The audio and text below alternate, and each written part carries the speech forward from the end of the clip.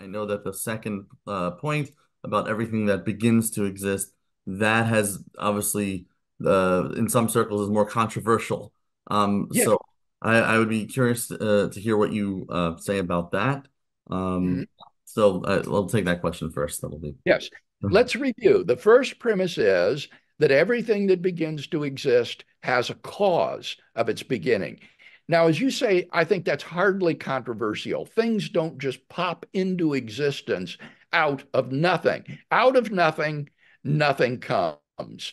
So if something begins to exist, there must be a cause that brings that thing into being. I think that's quite perspicuous. So the more controversial premise is the second one, that the universe began to exist. And here I would marshal both philosophical arguments as well as scientific arguments in support of this premise.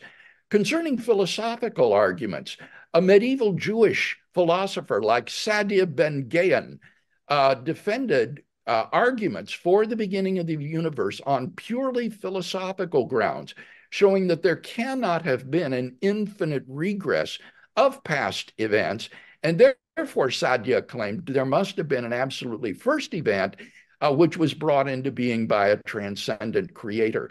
And I'm persuaded that these purely philosophical arguments are sound arguments and have defended them in my published work.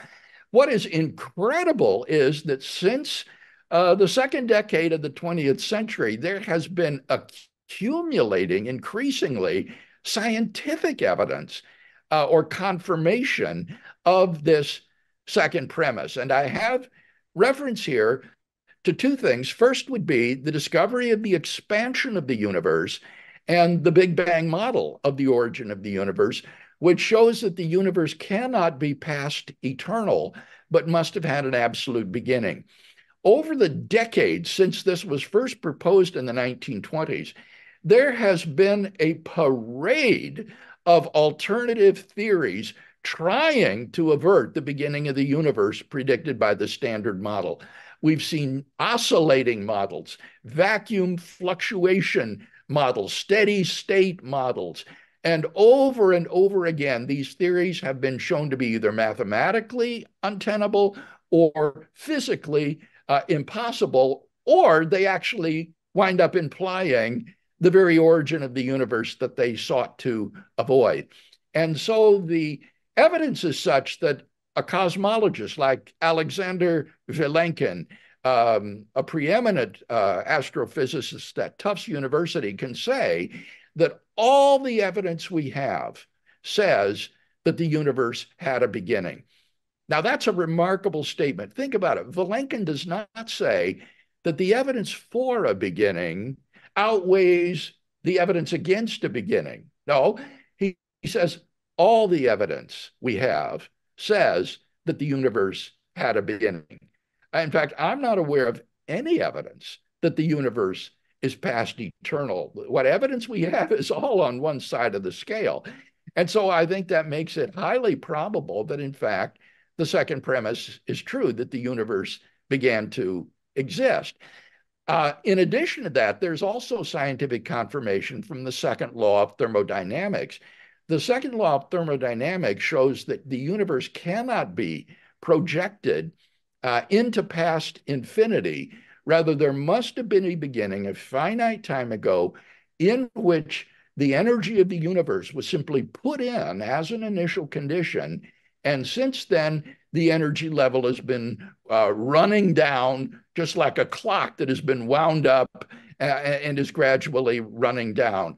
And so we have very positive and powerful scientific evidence in support of that second premise that the universe began to exist.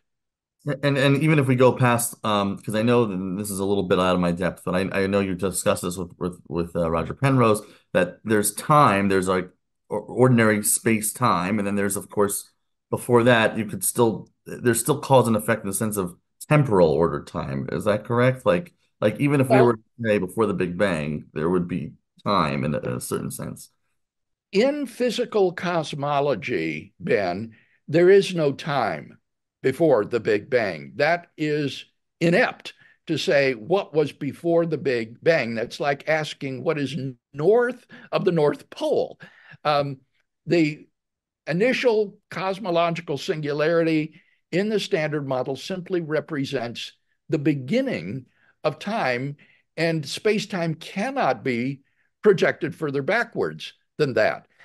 Now, as a philosopher, however, and metaphysician, I think it is coherent to talk about a sort of metaphysical time that existed prior to the inception of physical time. And I think a knockdown argument for that would be that God could count down to the moment of creation. -3, -2, -1, let there be light.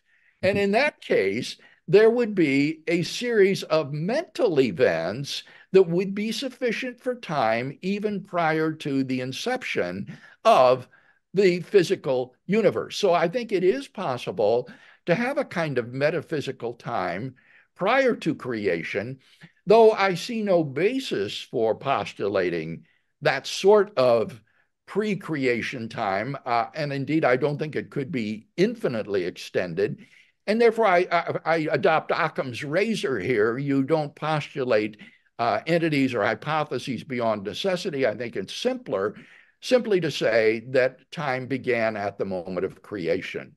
So on the model of time that I adopt, I argue that God without creation is timeless, but that he enters into time at the moment of creation in virtue of his causal relationships and knowledge of the temporal world.